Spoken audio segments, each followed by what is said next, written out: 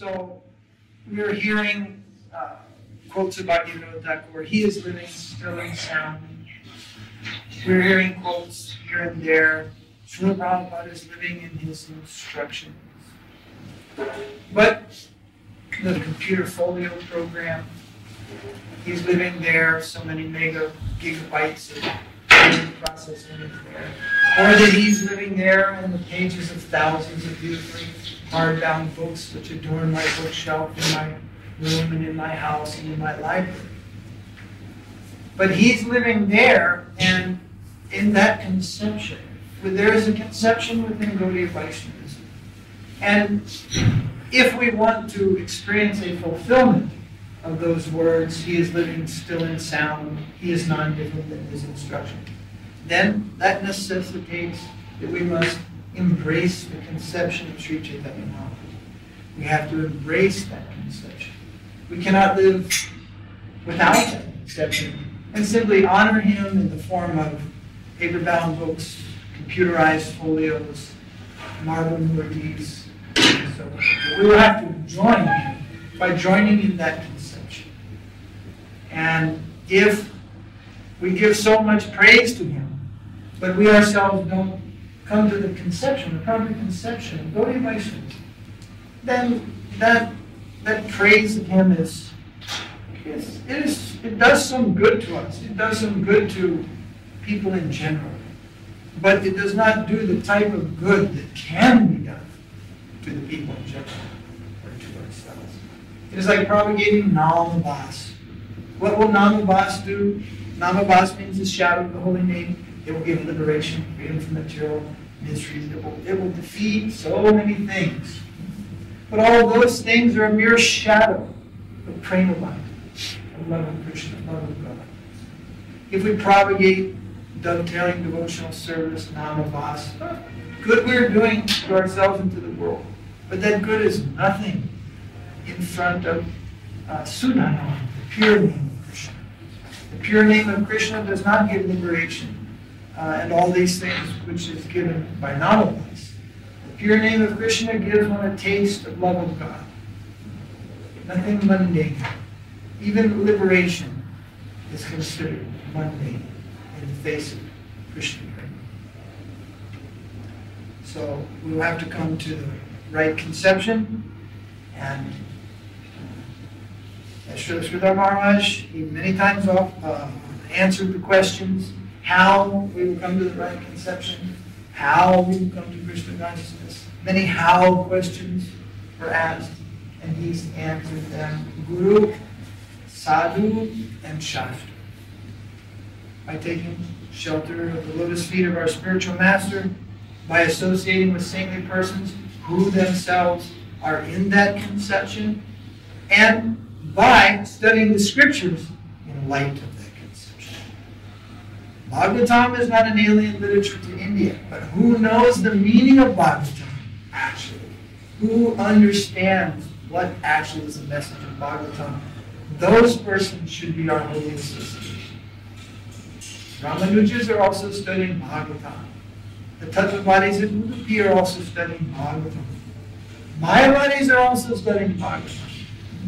And many types of Vaishnavas are also studying Bhagavatam. Vallabhacharya is also studying Bhagavatam. Mahaprabhu is rejected. All of them. Mostly. He has praised Sri Darshan, the original commentator on Bhagavatam. And he has recognized Sridhar Swami. And there is a line from Sridhar Swami to the present day, through the 6th Goswami, the 7th Goswami, to Bhakti Saraswati Thakur, and to this day, and those who are living under that teaching, they understand Bhagavatam, what is Bhagavatam, and they are holding association.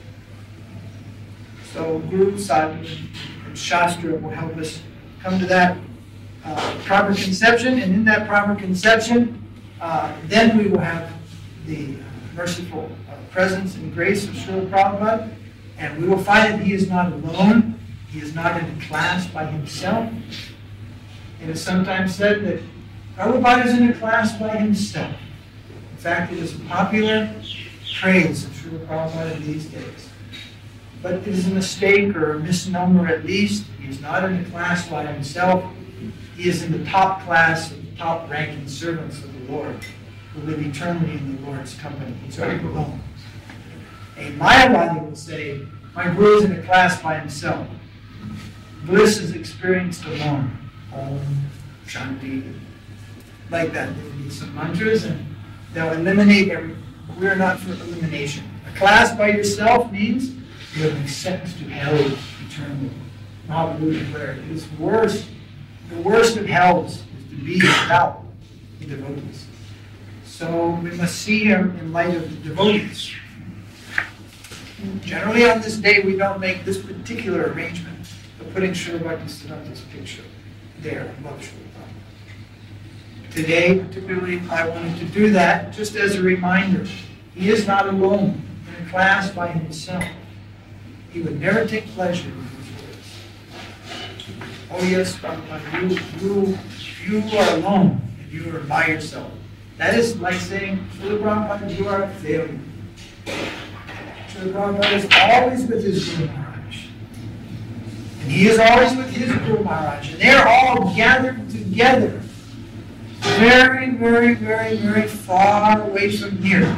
If you study Srila Bhagavatam and Sankhya philosophy, you get some idea on this day now where all these great souls are gathered together.